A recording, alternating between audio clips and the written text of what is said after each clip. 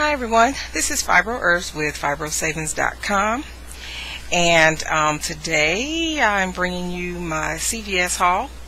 This is, I decided to go for the cash card deal. Last week I mentioned that because of those $10 off of 50 coupons, that I would try to go for the cash card deal as well as pick up a few other items.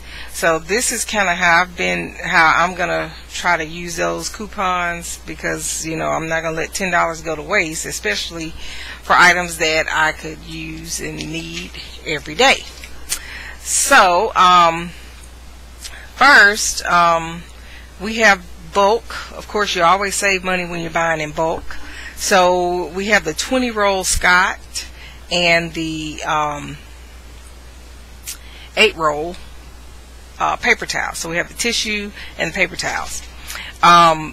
These were $14, but when you think about it, it's less than $1 a roll. And if you add all the manufacturer coupon, I only had $1 off coupon for each of these. So that's why I ended up having to spend more out of pocket. But overall, it's a better deal because of buying in bulk. Because if you were to add up the Scott tissue individually, then this definitely equals to less than $1 a roll. And usually you'll pay probably around $2 for one roll. So I thought that was a good deal. And plus, this is my favorite brand, so every time we have coupons, I always jump on the Scott and paper towels and tissue. So I just went on and did that.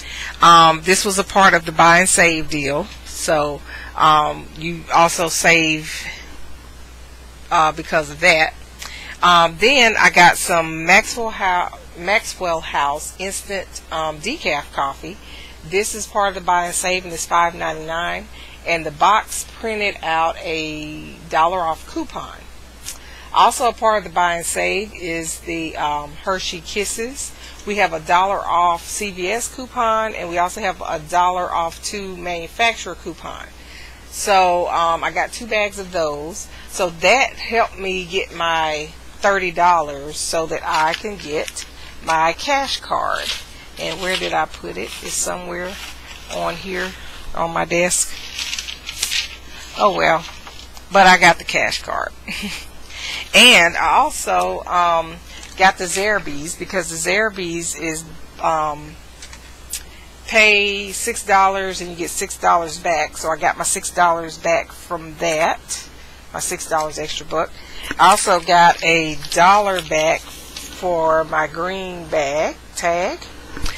I paid $25.34 plus tax out of pocket, but I got back $7 in rewards and a $10 cash card.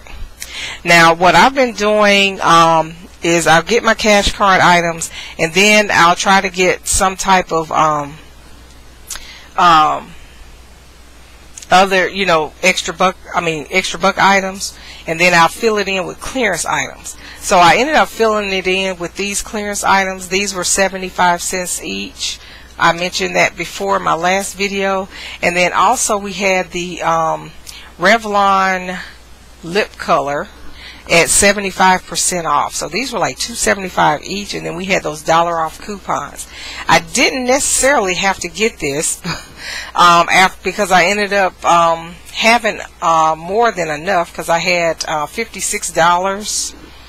But it was just $2. I mean, it was $2 after my coupon, because I was able to use that $2 Rite Aid coupon for the Lumine. So overall, I think I did pretty good on this haul, being that I bought some bulk items, got a cash card, and got some extra bucks. So couponing is not always about getting everything for free all the time. We know that's not reality. Sometimes we do have to pay a little bit out of pocket, but I do have something to work with when I do my next CVS haul, because I have $7 in extra bucks, and I also have a $10 cash card. So that always helps when you're going into your next transactions. So this is all for now. So until my next video, bye for now.